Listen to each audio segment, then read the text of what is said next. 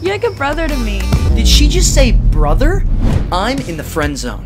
And I know this may look bad, but I'm gonna use this as an opportunity to prove you can escape the friend zone. For starters, women love a bad boy, so I became the baddest boy around. But when she saw me, she pinched my cheeks and called me adorable. I'm not adorable, I'm tough. And I'll prove it. I hired a fake burglar to swipe her purse, so I could swing in like Spider-Man and save the day. But when I got there, they were flirting with each other. The friend zone is harder to escape than I thought. I would need to take some drastic measures. So, I underwent facial reconstruction surgery and looked like an entirely different person. I went up to her with maximum riz and asked her on a date, but she said she already liked a guy. It was me, before the surgery. I tried telling her I was the same guy, but she thought I was crazy. Moral of the story? Be comfortable in your own skin.